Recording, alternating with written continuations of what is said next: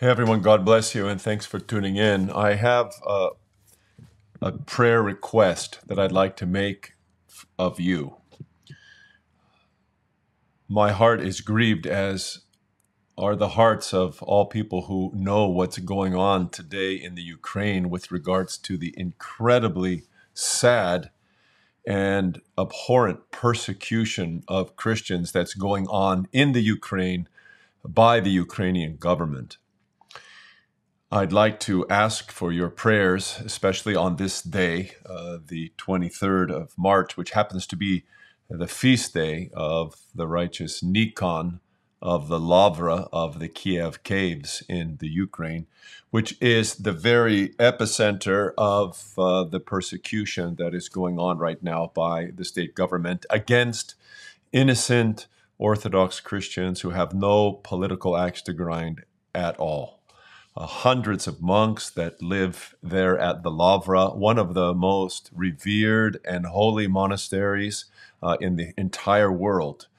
Ancient monks have been living the faithful Christian life there for 1,000 years and more.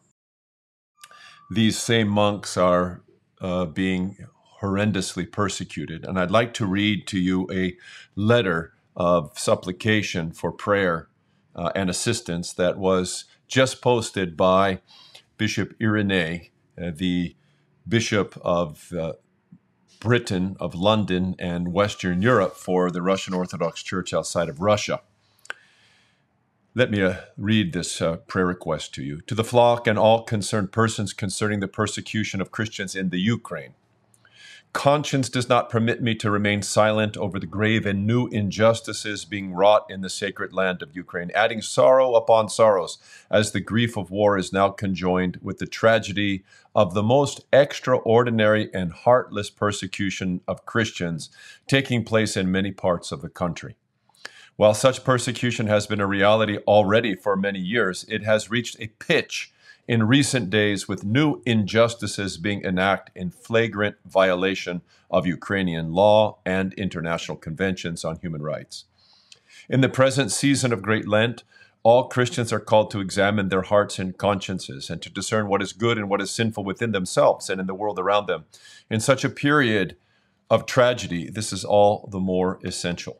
Our position against the war presently being waged between Russia and Ukraine has been clear from the outset. Bloodshed is evil.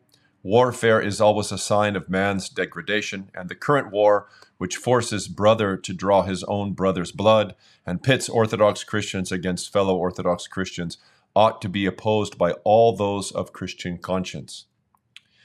I renew my appeal for all clergy and faithful of our Diocese of Great Britain and Western Europe to continue in the path of aid that has been exemplified so powerfully among you since the war began.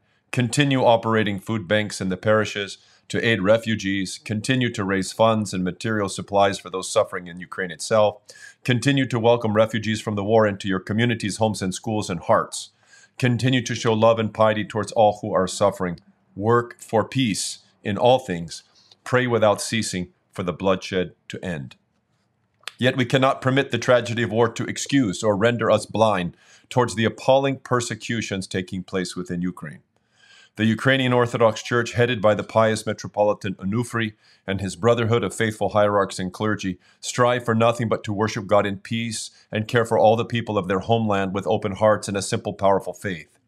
Yet in response to their apolitical love, they are receiving the most vicious attempts by outside entities to politicize church life by falsely linking the autonomous Ukrainian church, which is independent and not under the thumb of any foreign entities, to political, military, or state powers abroad is as false as it is malicious.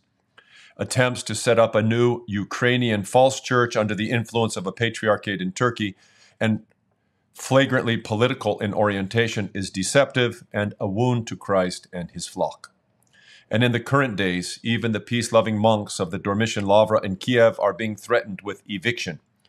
Having already been evicted from one part of the monastery just before the Nativity of Christ, the monks are now threatened with complete expulsion from the monastery grounds by the end of the present month. The incorrupt relics of the saints kept in the monastery, most of whom labored and toiled spiritually in Ukraine, are being referred to by government officers as, quote, museum exhibitions, unquote. Schismatic, false Orthodox individuals are being brought in to desecrate holy altars with profane, non-Orthodox rites in mockery of the church. Priests are being evicted from nearby parish churches. Peace-loving leaders of the Ukrainian Orthodox Church are being groundlessly, illegally sanctioned. Hierarchs are being intimidated with deprivation of citizenship and deportation. Seminarians with eviction from their schools and academies, and the faithful with the stripping away of their canonical church life. Brothers and sisters, the last time the world saw such heinous persecution of Christians, the last time we heard such blasphemous words and witnessed the promulgation of such lies and open hatred, was in the Soviet period, which I call all to remember was that of the fiercest persecution against Christians the world has ever witnessed, producing more martyrs for Christ in the 20th century than in nearly the whole of Christian history before it. Shall the world stand by now silently as the same begins again in the 21st? Can any human person, whatever his or her personal religious beliefs or political persuasion, claim to stand for peace in the face of war and at the same time pass over in silence the attacks and evils being undertaken against innocent Christians who have nothing to do with the war but are being made its victims in even greater degree by persecutions within their own homeland? The monks of the Lavra are not politicians. They are not enemies of any state or any people. They are humble individuals who have chosen a life of self-renunciation in following God, preserving the spiritual heritage of a site that has been sacred to Ukrainian Orthodox Christians and Orthodox all across the world for more than a millennium. They pray for all. They care for their fellow countrymen and pilgrims. They rise early in the morning to sing songs of praise to God who created the world in peace. They stay awake late into the night in long vigils, praying for that peace and the reign of God's mercy. I call upon all those with any means of acting to act in support of those being so unjustly persecuted before the eyes of the whole world. Continue to oppose the war and join to this goal the earnest need to stop these tragedies. Speak to your political representatives and make them aware of what is taking place and the need to put an end to it. Telephone your members of parliament, senators and congressmen. Speak in contexts where you yourselves can raise the awareness of such matters. Appeal to all and to any who will hear that peace must reign, freedom of religion must be protected, and the propagandist use of a tragic war to justify additional tragedies cannot be tolerated. To all pious Christians, above all, I exhort you to pray. Pray to our Almighty God that He will work a miracle amongst His pious flock in Ukraine. Pray that He will strengthen Metropolitan Onufry and all the leaders of the Ukrainian Orthodox Church. Pray that He will comfort the suffering faithful. Pray that they will feel the support of our love and openness of our hearts to be united to them in their suffering. And to the faithful children of this diocese, I instruct that every parish is to serve a moleben with an akathist hymn to the Mother of God. May God save His people and bless His inheritance. Dear ones, would you please add to your Lenten devotions this week, especially in anticipation of the date that the Ukrainian state has required all of our monks in the Great Lavra to be gone and to leave their home. Would you please pray that peace and reason would prevail and that this persecution would stop?